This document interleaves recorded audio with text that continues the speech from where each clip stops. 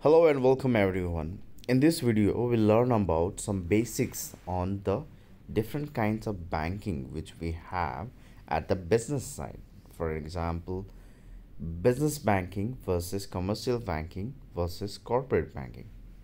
Now, these are all related to non-retail customer banking, right? In the commercial sector, or you call it at as other than the retail side, we have these many three segregation of the business: small scale, medium scale, and large scale. Basis on this, it has been segregated and terminalized as business banking or commercial banking or the corporate banking. Now, these all three works in different manner basis on the revenue which they are making it, right?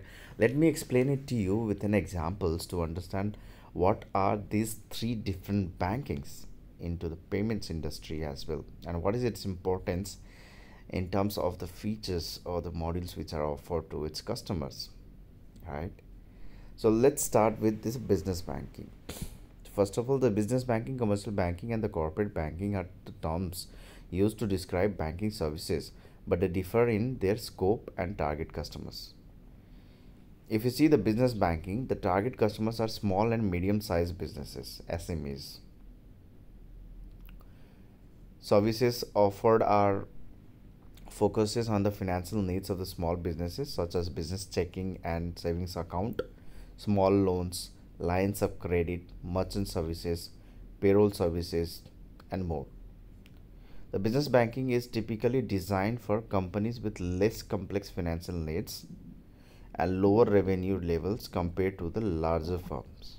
Example for this business banking is a local bakery seeking a loan for new equipment or a retail store managing daily cash flow. So generally in USA it is called as a business which has a revenue not more than 2 to 3 million or less than 2 to 3 million are the one called as or categorized in terms of the business banking. So where they do not need the complex accounting like the virtual accounting, the multiple accounts, pool accounts, and multiple other features. They need some basic accounts where they can get their deposits, they can get some loans, and the revenue which they are making, they deposit it in terms of the accounts which they have it. So to summarize, the business banking are for the SMEs, that is small medium sized businesses, and which do not require the complex financial needs and lower levels compared to the large firms.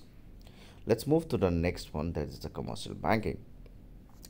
The generally commercial banking in USA is somewhere above 2 to 3 million and up to 100 million, right? In between, if it is there the revenue, then the businesses are categorized in terms of the commercial banking. Now this totally vary from country to country. Is this basic statistic we are giving basis on the US. The commercial banking, the target customers are larger small business and mid-sized enterprises. Now the SME businesses were there in your business banking as well, but here the commercial banking is considered the SMEs which has the larger small businesses and mid-sized enterprises.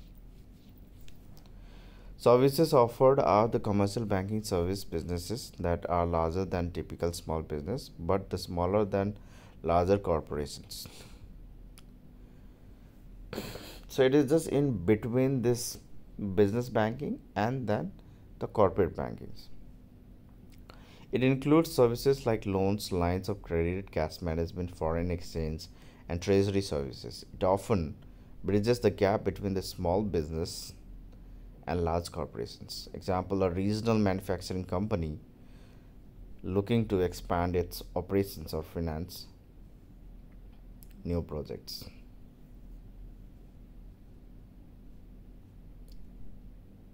Let's learn about the corporate banking.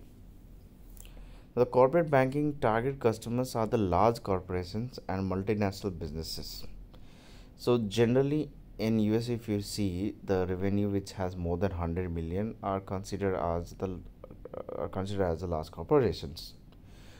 The services offered are the corporate banking focuses on the financial needs of large companies with complex banking requirements. Service includes large-scale loans, syndicated loans, cash and treasury management, corporate finance, mergers and acquisitions advisory, trade finance, and risk management. Example, a multinational corporation seeking financing for an international acquisition or restructuring its capital structure.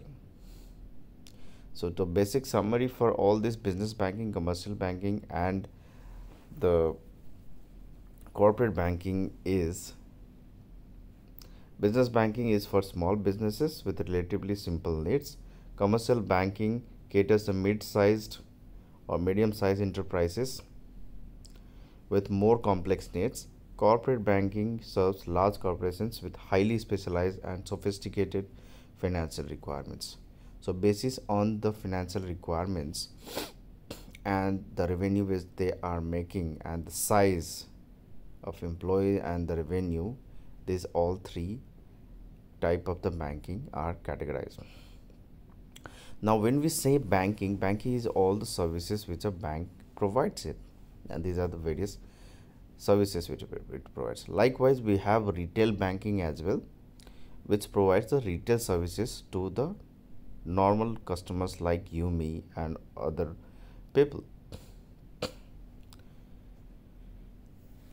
Alright then, thanks for watching this video, and if you want to learn more on the payments domain or the banking domain, then do reach out to us to our email ID, that is swiftpaymentguru@gmail.com, and we will get back to you with the necessary details and the syllabus which we offer for the different training for the different domains within the banking sector.